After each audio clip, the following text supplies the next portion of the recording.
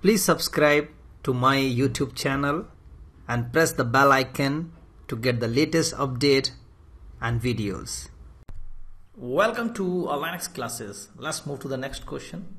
Next question is also very simple. They're asking us to create a user John, and while creating the user you have to specify the user ID of the John as well, which is have mentioned in the tick in the question. There's 1099, and after that you have to find the files which is owned by user Sam and copy those files into this directory. So first of all, let me create a users with the user ID 1099. So it's very simple. So the name was John. So user add -u for user ID John, and let me give some password for the John. Okay, I have done first part. Second part is that find the files which is owned by user Sam and copy it to this directory. Find results. So it is in /root. So the command is find -name user Sam. So this command, you can see a lot of the files that belong to user Sam is showing now. So these are the files. You can see the owner of the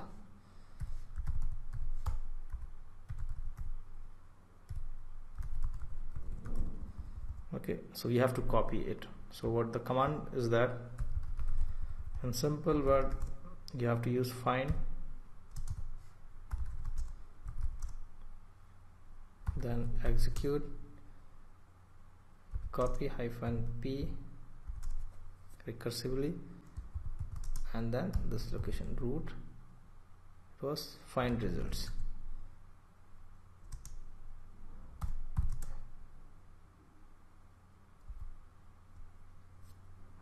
It has been done now. If I am going into this directory,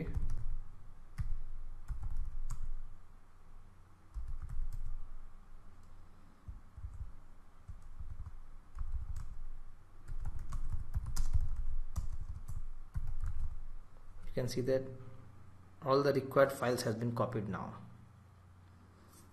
Okay, but it didn't copy the hidden file. I think we have to use few more options with that. Let me add one more option, F. Okay, and again let me see.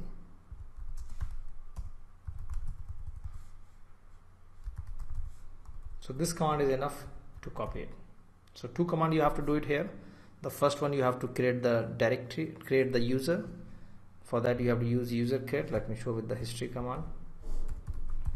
So simple two command you have to, this one and this one. Third command, this command will check what all the files of the user Sam, and this one. That's all. So that's all for this lecture. In the next lecture we'll understand few more questions. Bye bye, take care, and if you have time please join with me in the next lecture.